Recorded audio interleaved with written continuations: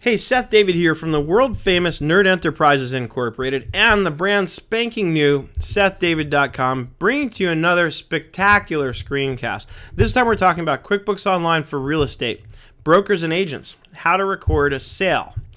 Give me a call at 866-945-8070 for information about our private training and business management services for real estate brokers and agents. Last time we talked about how to set up your listing in QuickBooks Online, and that was based on going over to the customer area, setting up your customer as a customer, and setting up the listing as a sub-customer within that customer, just like you see here. Now, before we get into the actual sale, I want to show you a couple of other things that can be really useful when you have a listing that you're trying to track in QuickBooks Online. The notes area here, for example, is a great place to put the listing price.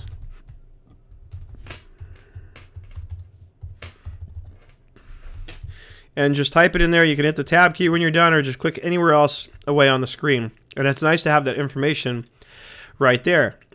Notice here we're looking at the transaction list. If I click over here, we can see the customer details if you haven't already. And notice my note is down here, right? But if you haven't already, you can go in and you can fill in other information like their email, their phone number. It's handy to have that information here, even though you might have a CRM that handles that. Or better yet, use a CRM that syncs to QuickBooks Online, and then you've got the best of all worlds. So now we're ready to record the sale. And before you record the sale, especially since this might be your first sale that you're recording in QuickBooks Online, we'll need to make sure that you have a couple of things in place on the books. So if I go over here to Transactions and go to the Chart of Accounts, I want to scroll down to the income section and make sure that I've got a commissions income account. Because remember, as broker or agent, that's the nature of your income. You're not earning the money that the house sold for. You're getting a commission based on what the house sold for. And that's going to be the real key to how to record this, which I'm going to show you in less than 60 seconds. The other thing you're going to want to check is up here in the gear icon in your lists, products and services. And we want to make sure that we have something like real estate sales. So let's create that. So I'll choose a new service item. We'll call it real estate sales. Okay, and down here, it goes to commissions, commission income. Notice I start typing it, it comes up, then I can select it from the list and save and close. And there it is, real estate sales going to commissions income. So now let's go back to customers. I always like to be sort of in the customer that I'm working on when I'm doing things like this. And we'll create a new invoice. Now, why an invoice and not a sales receipt? The answer is very simple.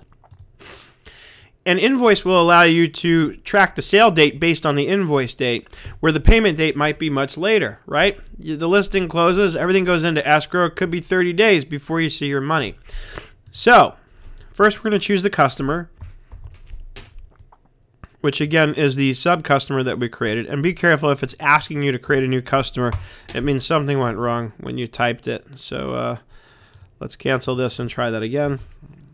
I start typing my 7s and there it is. And it comes up. And don't really need to worry too much about the email. You're not going to send this invoice to anybody. It's just to capture the transaction. The invoice date would be the sale date. Over here in product or services, we choose real estate sales. Now here's the tricky part. So the quantity, remember I said the listing we're going to say it was sold for the full listing price, $1,500,000. So you're going to put that amount, the selling amount, in the quantity column because our commission is based on that. So this way, let's say our commission is 5%. Then we just put 5% for the rate, or 0.05. And there's our commission, $75,000 based on a 5% commission on a $1,500,000 sale. You can use division or class to describe it. Let's say you deal with both residential and commercial real estate. That would be one good example of where you could use either one of these. It's just a different way of breaking up your transactions so you could report on them later based on that. That is it, my friends. Once I record this, we're going to say save and close. And it's warning me that it's missing a class. I'll save it anyway. I could even go in here and say closing date 3/10/16. Okay, just so I have that information there. In future videos, we can get into how to set up custom fields where you can actually pull that information into a report. But now speaking of reports, let's look at a profit and loss. And there it is, my commission income for $75,000. Next time what we're going to do is we're going to look at what's involved when we have an agent who we have to pay a commission to. So we earn the $75,000, we pay the agent a share of this commission. We're going to see how to get that set up and what that all looks like.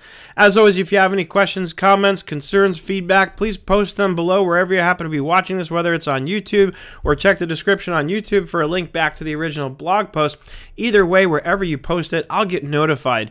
And I'll get back to you, maybe even with a follow-up video answer, if not at the very least, with a direct answer to your questions and comments. And once again, if you'd like more direct help and information, or if you'd like to inquire about our business management services for real estate brokers and agents, give us a call at 866-945-8070.